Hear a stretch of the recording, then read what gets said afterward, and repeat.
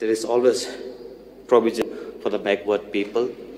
That I came all the way from Rongara, it's 300 kilometers away from Ceylon. Today? Yesterday, sir. Oh, yesterday, okay. I think, therefore, sir, I just came to speak this, therefore, I think I may have more time. So, I rise to support the motion of thanks of the Governor address. And I'd like to express my sincere thanks to our Governor for highlighting the achievements and the policies of the government of the past and the future. So, our state is going to commemorate the 50 years of our statehood on next year.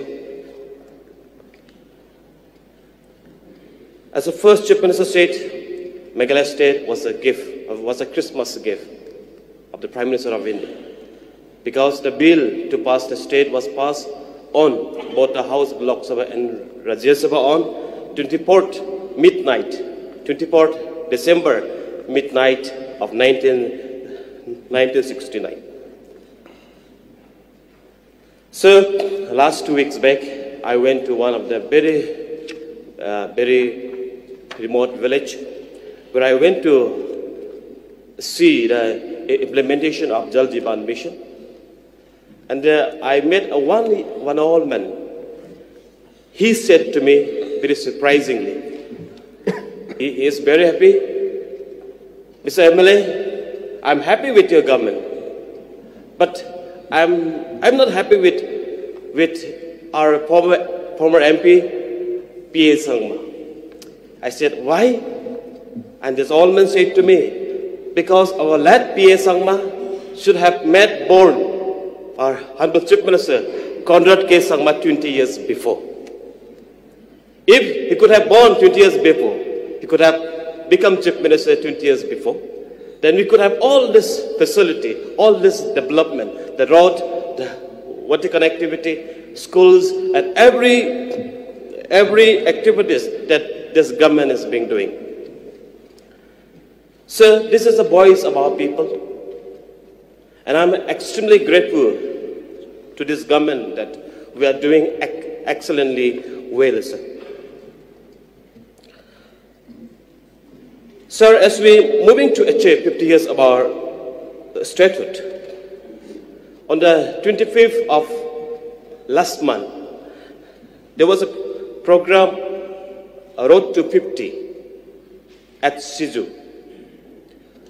The many photograph has been displayed of the past for last 49 years. And I'm very surprised that many of the Siju from my area, people from my area at Siju, they were happy because most of the photograph and most of the people are from either from Bakmara and either from Siju. So, sir, Siju has found in the history of our state.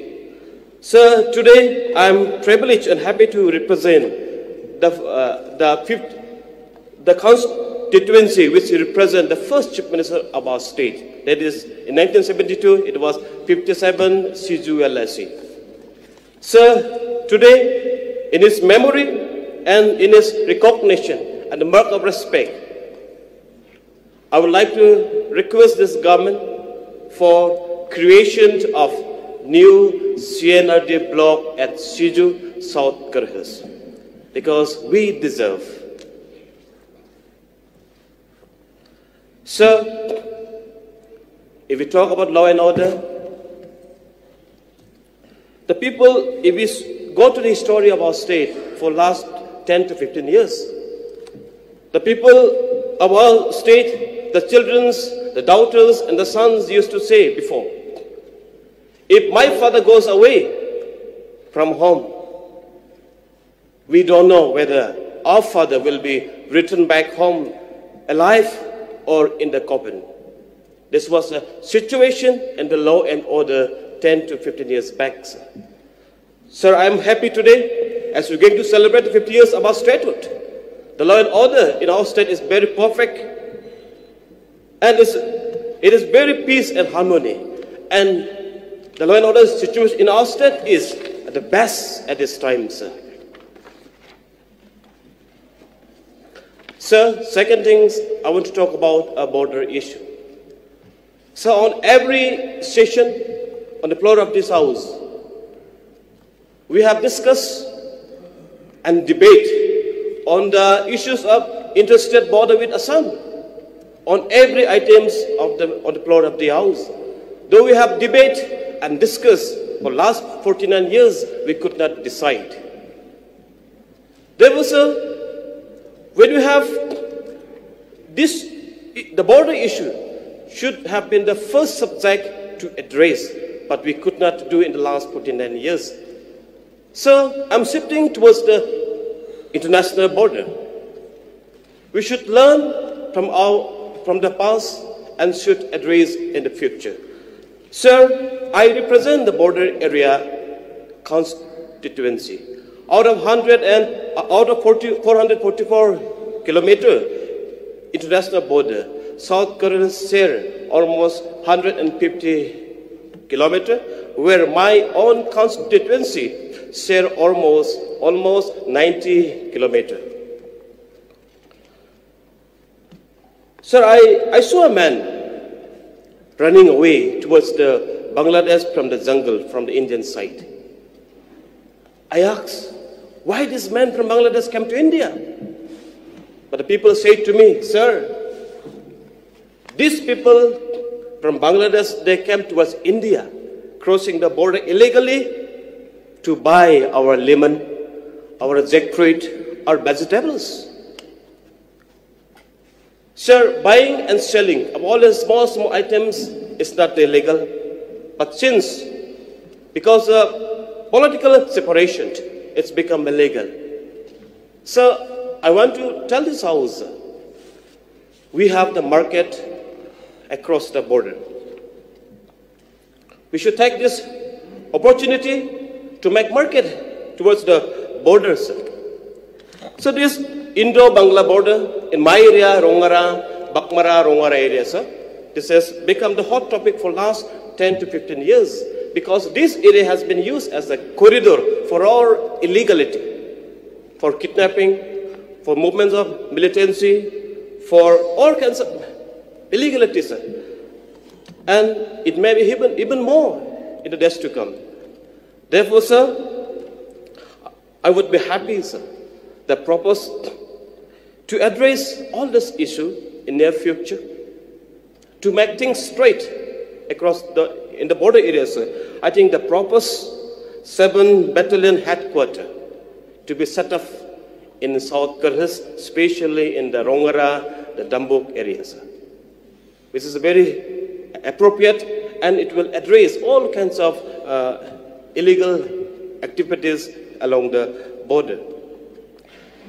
So, before independence, our people along the border used to go to Bangladesh for education, for medical treatment, for business, and it was prosperous.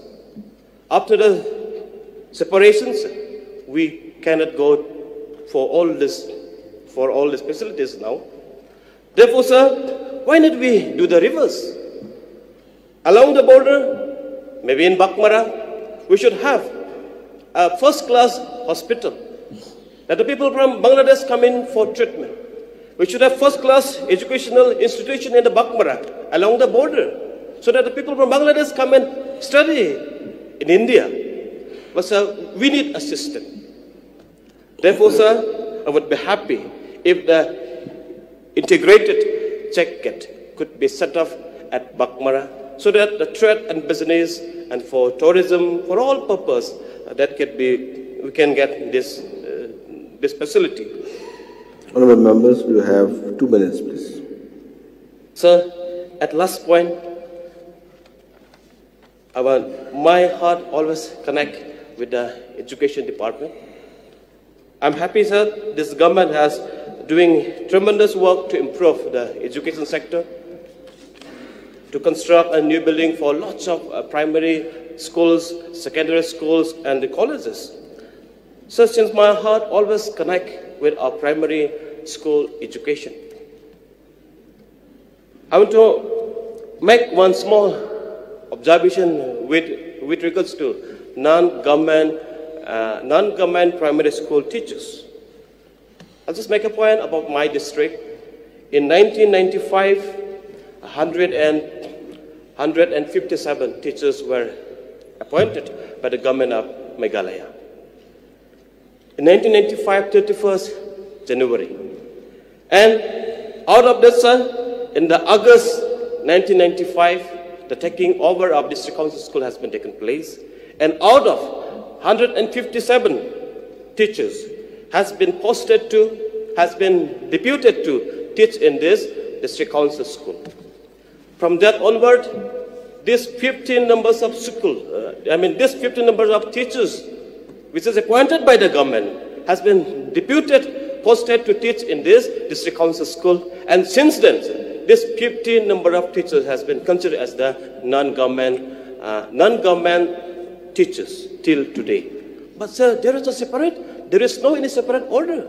There is no separate appointment. There is no any new appointment order for these teachers. But still, sir, they have been considered as a non-government teachers. Therefore, sir, I would be happy if this education department could consider all this. Sir, at the end of my speech, I'm extremely happy today that I could see the light of what has been committed, what has been promised by this MDA government. At the first day of the governance, we are seeing the light of the day. So, with this few notes, I conclude and take my seat, sir. Thank you. Now, next member is Adilbat Norum.